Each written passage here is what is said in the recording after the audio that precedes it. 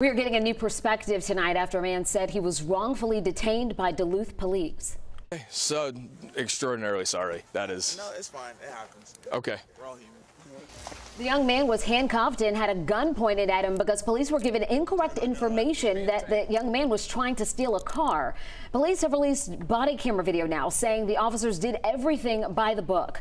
Our John Sherrick live with the video for us tonight.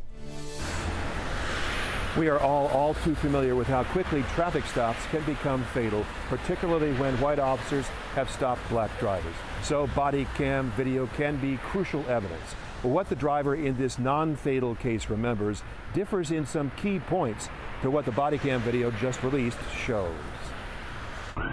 Late Wednesday night, Duluth police on the way to try to catch possible car thieves in the act. A 911 caller had said he was watching a Hispanic man, a white woman, and a black man possibly trying to break into this pickup truck and steal it. The truck parked in a neighbor's driveway. I mean, he definitely ain't black. And the caller said the potential thieves were all in a black Volkswagen wagon, which is what the white officers saw accelerating toward them when they arrived, a black man behind the wheel. Stop! Driver, get out of the car! One of the officers points a gun at the driver. The driver complies with all commands. The officer handcuffs him. The reason why we're here is with one of the neighbors called, it looks like somebody was trying to break in the truck. Okay. And they said they were driving a Volkswagen. That's his truck. Okay, that's his truck? So, like, there's nothing going on. By now, the other officer is at the truck talking to the truck's owner and confirms no one was trying to steal it. Later, the driver who'd been stopped, 19-year-old Fousseyni Sissoko, was saying he never understood why police stopped him and that they never apologized. I really didn't understand what was going on until I see them lower their guns. I was like, wow, that was pointed at me.